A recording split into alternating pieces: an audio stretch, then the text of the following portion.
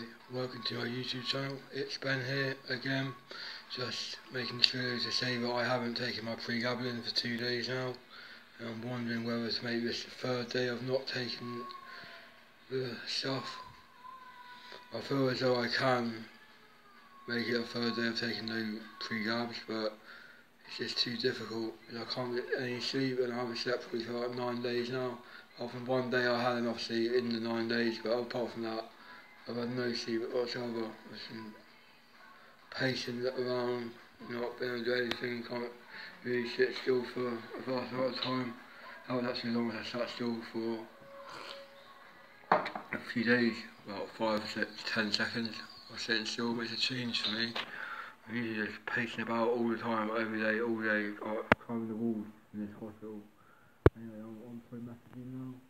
It is meant to help my anxiety a bit, but it doesn't seem to be helping it way back before. It's a bit of a nightmare really. It's going to help me to sleep as well. No, it doesn't do anything.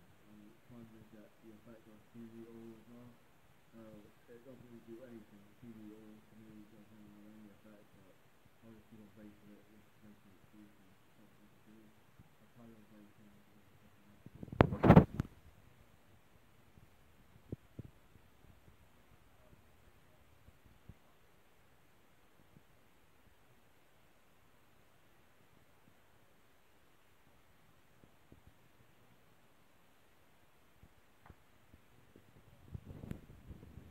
I'm not saying keep smoking or vaping TV oil all the time is fun, but it's better than not doing anything. When you haven't got anything to do in this situation, you need something to occupy yourself.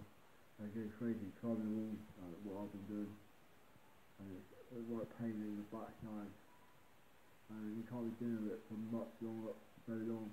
I've been putting out this since December the 18th now, and now it's fucking the 12th of May. My birthday on the 26th of May, and I'm 35 then. Don't look at what I am. I was born in 1984, but I need to move on my life very soon and get out of this fucking hospital. It's been my fucking nuts for you. Cheers for watching and rate it, subscribe, whatever, you know. Cheers, bye.